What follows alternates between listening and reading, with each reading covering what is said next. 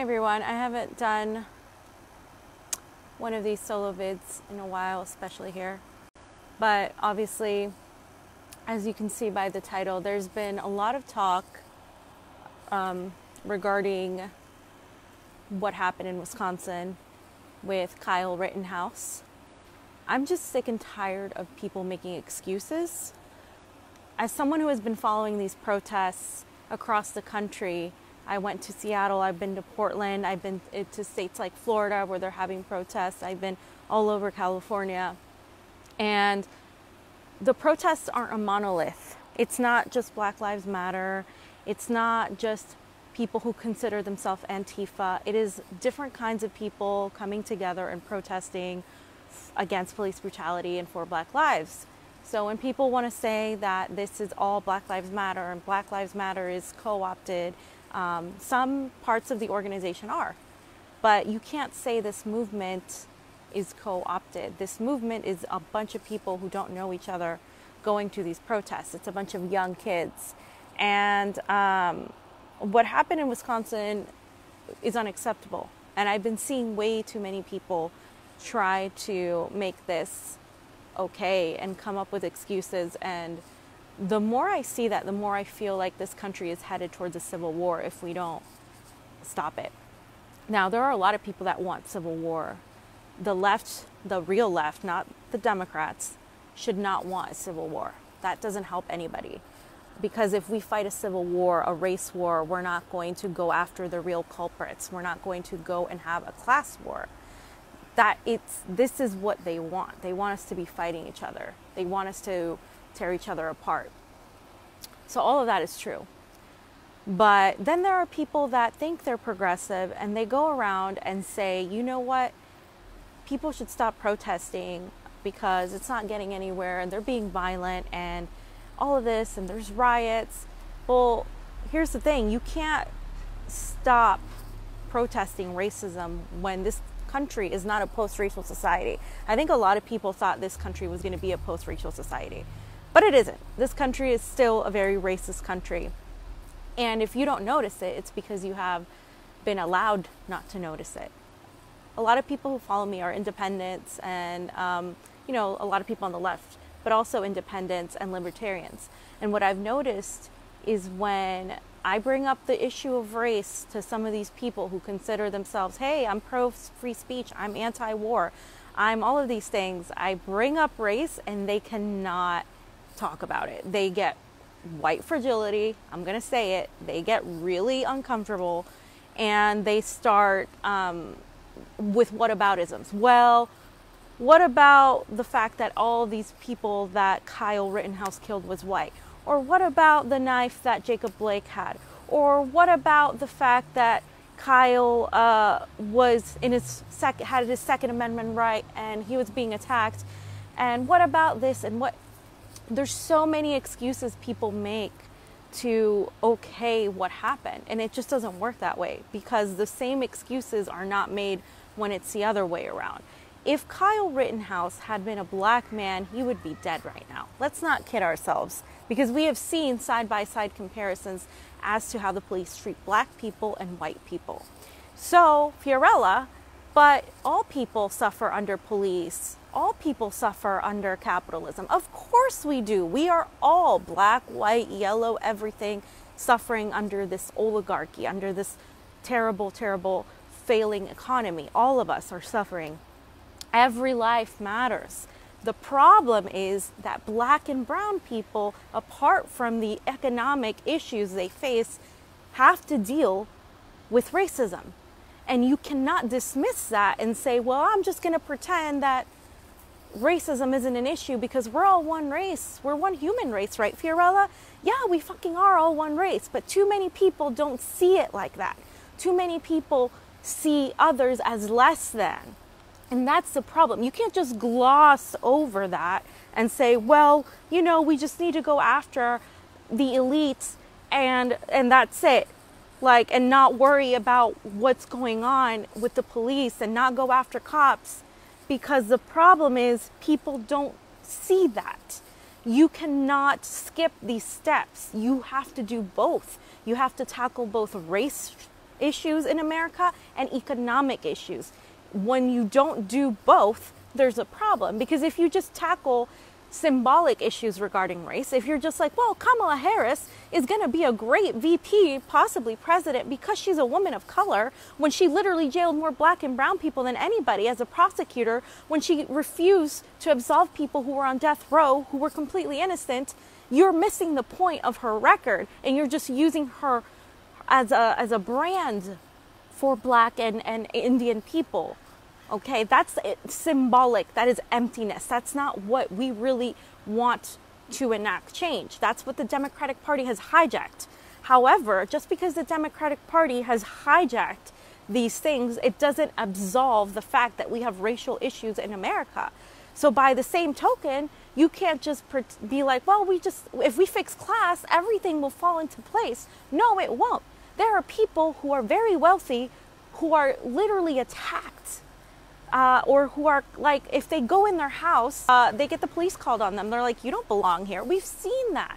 So it doesn't matter. You could be a wealthy white man or a wealthy black man, and you will still see that racism be committed against people of color. So I just get really irritated when I see people who think, yeah, let's stop this U.S. imperialism. Let's stop this economic issue for all working people. Let's do all that. But when it comes to race, they just want to ignore it because it doesn't affect them. And that's something you have to be humble about. You have to understand that if you are not a person that is of black descent, specifically black, brown people too, but specifically black, Asians, I have seen people be so racist against Asian people during the coronavirus. It's disgusting. And I live in California where there's a lot of Asian people. And people want to ignore that and say, well, we need to come together. You're never going to get people to fight side by side with you against the oligarchy if you don't listen to them. If you don't say, you know what, I'm going to listen to what you're feeling, to what you went through, because I won't understand, because I am this person and I've never had an issue with police, blah, blah, blah. You have to understand where these people are coming from. And the problem I see with a lot of people that I thought were good people on our side is that they are trying to gloss over this issue and trying to but Kyle Rittenhouse acted in self-defense. Are you kidding me? Self-defense is if a man goes and tries to rape a woman and they hurt the man or they kill him. That's self-defense. Like if you are specifically going after me to kill me, to do something, and I don't want that, that is self-defense. This young man, 17 years old, had his parents who were very, very pro-cop, you could say white supremacist, had his mom drive him from out of town into Wisconsin to protect property. If you value the protection of property, first of all, over human life, I have a problem with that. But aside from that, she drove a 17-year-old out of town, gave him a gun. The kid had been in trouble before. And that's already breaking the law. For all those people who love the law, they're like, oh, I'm the law. We got to uphold the laws, law and order. Well, this kid broke the law. He broke the law by having a gun at 17 years old. His mother broke the law by allowing him to do that. She is complicit in what he has done, 100%. And then decided that he was going to be a vigilante and protect property. Now, well, that's not racist. He was just trying to help the small businesses that were there. He had pro-cop propaganda all over his Facebook. Like, let's just be real here. He had pro-cop propaganda all over his Facebook. He went armed. He could have gone armed with non-lethal weapons. No, he went armed with lethal weapons to protect property from protesters who are marching because Jacob Blake, a few days ago, was shot 7 times by police for breaking up a fight between 2 women. Oh, but he had a knife. Oh, but he had this. Oh, but that. That doesn't matter. You need to get through your head that you could be an ex-convict. You could have a suspended license. You could literally be a drunk. You could be anything. You could be a sexual predator. You could be whatever. If you're free and you're in your car and the police pulls you over, that doesn't mean you should die. It doesn't mean you should die. The police aren't there to literally murder people just out of whim. That's their first go-to, it seems like. And that's why people are marching. So you have to understand that when a kid goes and has all this pro-cop propaganda and acts like a vigilante, he's not going there to be on the side of protecting people. He's chosen the side he's on, and it's unfortunate we have sides. It's unfortunate because we've come to this point because we haven't dealt with this for so long. And like, he chose to literally go after these protesters. Now, I've been to protests all over the country. When you are a protester, you have to have a team when you're doing these protests that watches over for people like Kyle Rittenhouse. You are literally going to have to be careful, because after what happened with Heather Heyer, people are more aware of possibly being attacked, etc. And so when I was in Seattle, we stopped somebody, Jonny and I, with a van. We were questioning the guy, and the guy did not want to talk to us. He was in a van. He was holding his pocket. Like, it was this white man in this Black Lives Matter protest trying to enter his car in a blocked up area. So there are protesters there that are always watching and monitoring for suspecting people, because believe it or not, you guys might not want to believe it, there are a lot of white supremacist groups out there. There are a lot of people that have been emboldened by what Donald Trump has done. Okay, I am not even in favor of voting for Biden. I do not think Biden is going to solve our problems. I don't think he's any better than Donald Trump. But what Donald Trump has done is embolden people to feel like they can do this and get away with it. This hatred for any sort of protester, this idea that all these protesters are Antifa, that they're all socialists, that they're all Marxists, that they're going to burn this country down. That's the idea that people like Trump have like pushed. And so when Kyle Rittenhouse went and did that, of course there were people that were watching him, and he was interviewed because we went over this full 7-minute video. The full 7-minute video, we have it on the Convo Couch, and they had interviews of Kyle before he went and shot people, and he literally said, "Oh no, we have live rounds and I'm ready to protect the property." So people were alerted, hey, there's a possible white supremacist, Proud Boy, Bugaloo, whatever the hell you want to call him, that is dangerous, and he has live rounds. Because guess what? Even the police don't have live rounds at protests for the most part. And so they were like, okay, we got to stop this guy. And you know why they couldn't rely on the police? Because the police is out there giving him water. And he's over there working with the police, telling them, good job. And they're telling them, thank you for being here, Kyle. They literally said that in a video. They said, we appreciate you being here. So this kid who wants to be a cop, like that's his dream, is literally working with police. And you're going to tell me that this wasn't at all planned, that this wasn't at all directed violence towards a group of people that you don't politically agree with? I mean, this is what that was. And still, people are like, the violent Antifa, the violent protesters, the looters. Thank you, mainstream media, for perpetuating that bullshit propaganda, because I've been to so many protests and literally none of them are violent. Throwing a water bottle at a cop is the worst I've seen. And if a cop can't handle getting a water bottle thrown at them, they shouldn't be in that position, first of all. And so he then went on and started shooting at people. And then people tried to stop him. Yeah, people tried to stop him after they saw he was shooting people.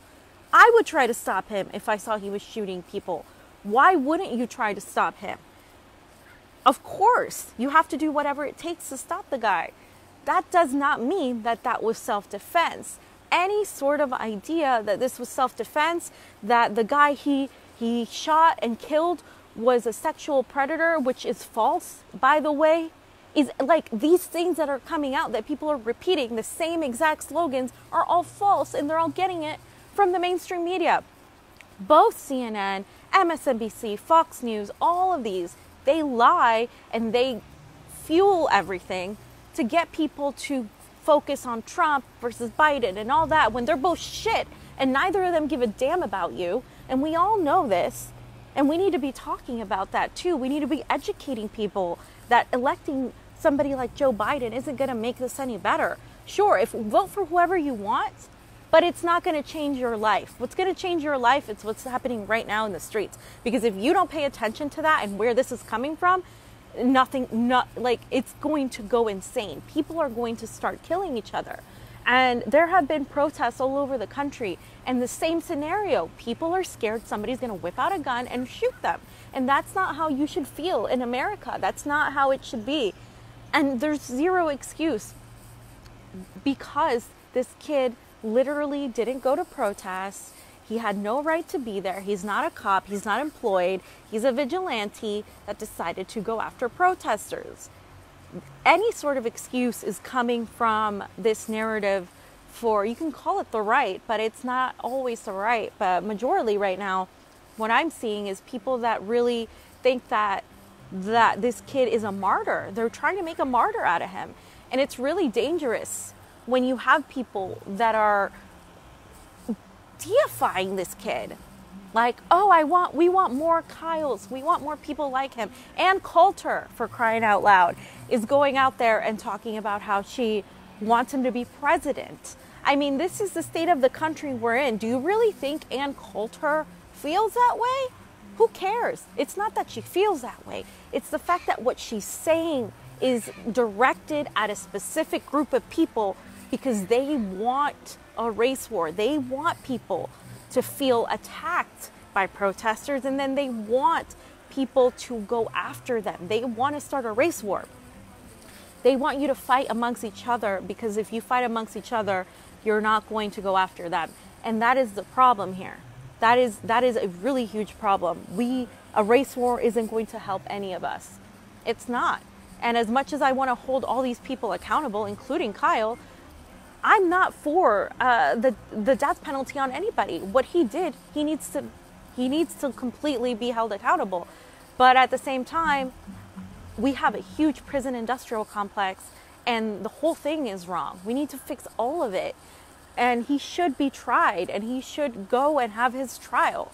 But people over here trying to make martyrs and trying to make excuses that the people he shot were white, that white on white, black on black crime, and all of this, statistically, there are just as many black people in jail as there are white people, but proportionally, that makes a big difference because the percentage of the population is a lot less black, and the fact that proportionally, that means you have more black people in jail.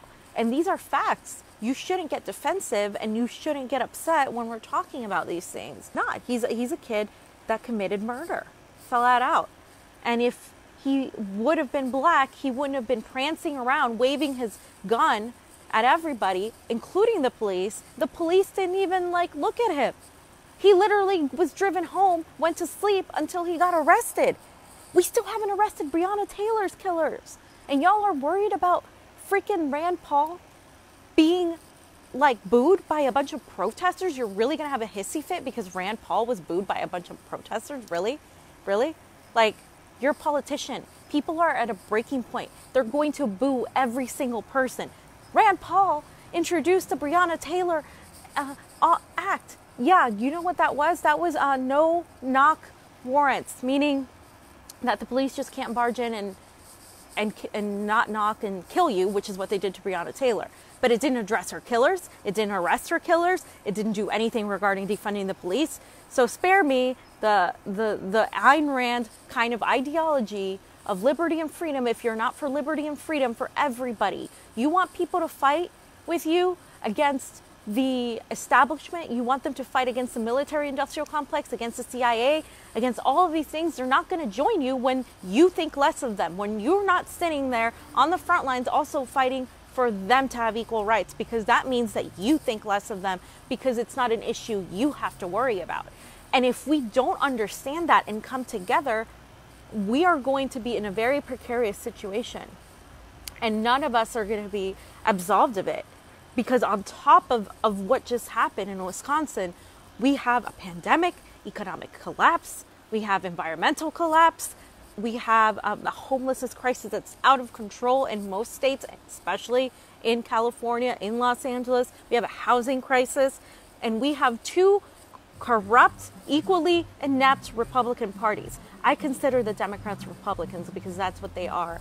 And it is insane to me that we are stuck with this. But when I look it over, I have seen that this country hasn't dealt with racial issues. It wasn't that long ago that there were separate fountains for black and brown people. It wasn't that long ago that the Washington March happened. It wasn't that long ago that gay women and men couldn't be married to each other. This is a young country. We can't expect it to all just happen overnight. But what I am saying is the fight over class and race should be irrelevant. It's not one or the other. It's both. Both are needed. Both are tools that the oligarchy uses to literally pit us against each other. The competition for resources. Who are you going to look at when you're competing for resources? You're going to look at the person they told you is less than you. That's what it is. They've used racism and this to split people apart. And we should understand that. We have to educate people. Not everybody's going to know that Joe Biden wrote the 1994 crime bill. I bet you a lot of people out there protesting don't know that because half of them weren't even alive by then. They weren't even born yet. So instead of getting mad at people for not knowing all these things and for supporting people like Biden, let's educate them and teach them why Biden is such a terrible person, why Kamala Harris is such a terrible person, why what is happening has long been overdue. We need to talk to people, but nobody's going to listen to you if you come at it from a condescending way, telling them that it doesn't matter, ignore what's going on, the police are just doing their jobs. They're not going to listen to you. Why the hell would they listen to you? Why would they do that? Because you're not being empathetic. You're not understanding where they're coming from. And so for me, I see that that's a huge issue on the populist left, because a lot of people just want to ignore race. And it happens to be a lot of white people that don't have experience in dealing with that sort of thing. And that's okay. Nobody's saying that you haven't suffered. Nobody's saying that you are rich, that as a white person, that you've never had any issues, that you've had it great. Nobody is saying that. The problem is that as many economic issues as you might have had, when somebody is looking up a resume that has John Smith and then LaQuisha McLean, they're not going to pick LaQuisha McLean based on the name.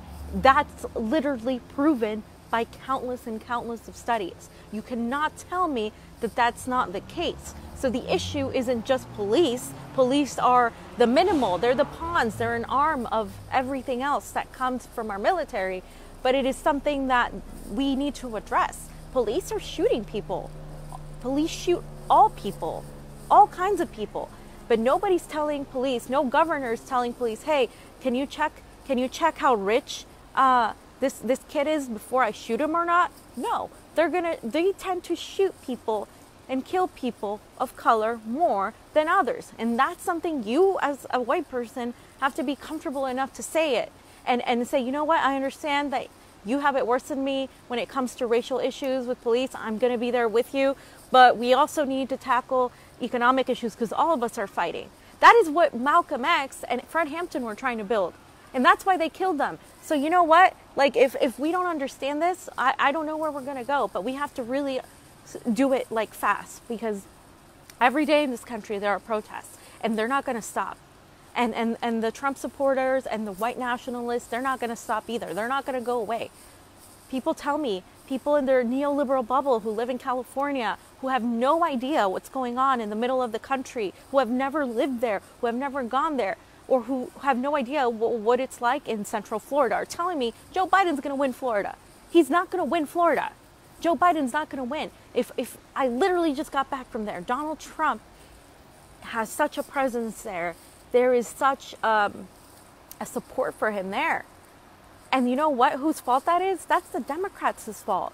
That's the establishment's fault. That's politicians, because they haven't dealt with this. They haven't addressed the people's concerns. Joe Biden is denying health care for all, is denying free college education, loan forgiveness, is denying a Green New Deal while running against Donald Trump. These people don't want to win. They don't. I am convinced they don't want to win. They just they want this all to be on Trump and whatever. So it doesn't matter. Voting every 4 years is the bare minimum that one can do. And once you start realizing that there's so much you can do on the streets, that what was accomplished from the civil rights movement was done through a laser-focused organizing and massive movements, then you realize there's so much more that we should be doing. People, we need to get out there. We need to start marching in the streets, not just against police brutality, but also against the inadequacy of these politicians. They're on vacation. When's the last time you took a month-long vacation and decided that you weren't going to work because you just couldn't find a solution? Like, these are public servants, and they're giving you the finger. They're saying, we don't care because you're going to vote for us anyway. But stop supporting either politician. Let's start educating each other and all of our people on who really the culprits are, because this isn't going to go away. What fuels racism is what the politicians are doing. And what's going to stop it is if we all go out there and stand together against every oppressive system, racism, economic inequality, against all of that, demanding simple things that we deserve, especially during a pandemic. You should be able to go to a doctor right now, no questions asked, because of coronavirus. But you should have been able to do that a long time ago. We are the last major country that can't do that, that doesn't have their people covered. That is a problem. That isn't a pie in the sky. That isn't ponies. That isn't me asking for anything. That is a huge problem in America. And the inadequacy of these things, people not having jobs, being angry, being frustrated, is what's causing the civil unrest. This wouldn't happen if people were happy at home, getting their $2,000 a month, and didn't feel a need to really hold people accountable. The police are a symbol of the government. Don't you see that? They are the stormtroopers to the empire. But they can think for themselves. They can say, you know what? I'm not going to be a stormtrooper anymore. I'm going to stop participating in this. And that's what people hope to do when they're going after the police.